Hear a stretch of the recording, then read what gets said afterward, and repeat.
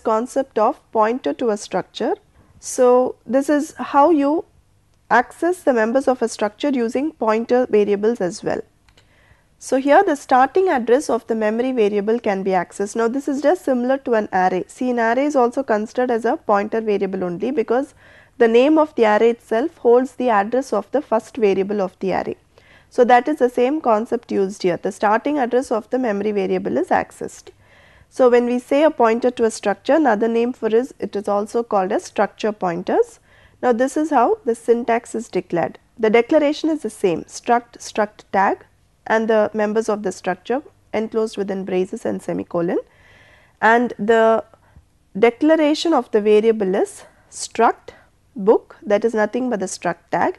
Instead of simply giving a variable name, here we have to give a pointer variable. So, pointer variable name ended with a semicolon, that is the only difference in the declaration of the structure pointer. So, now we will see a small example of how to display the contents of a structure using this pointer variable. You have the main function, again you have the declaration of structure tag. Two variables are there of different data types, one is character string, the other one is integer, and it is enclosed within braces terminated by a semicolon. Now, this is where you initialize the members struct book B1. So, now this B1 is a plain structure variable. It is having the values for the members of the structure. First is a string value, the second is an integer value. Next statement you are having again a variable declaration struct book and a pointer variable. So, in this program we are having two variables, one is a general variable, the other one is a pointer variable.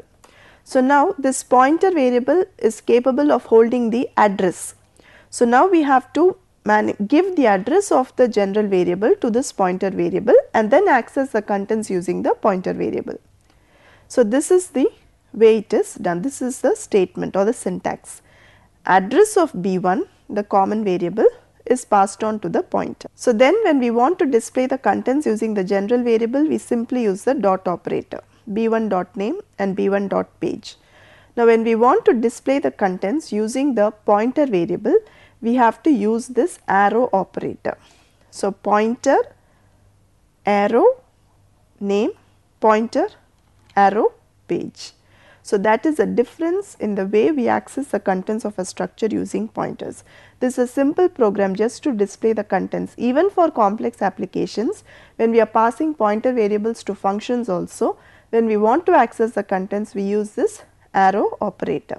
So, the two main operators of great significance when we use structures is the dot operator and the arrow operator. The dot operator is when we want to access the contents of a structure using general volatile variables. When we want to access the contents of a structure using pointer variables, we go in for arrow mark. This is not only for accessing the contents, even for modifying the contents. If we want to access and do something, we have to use this arrow operator.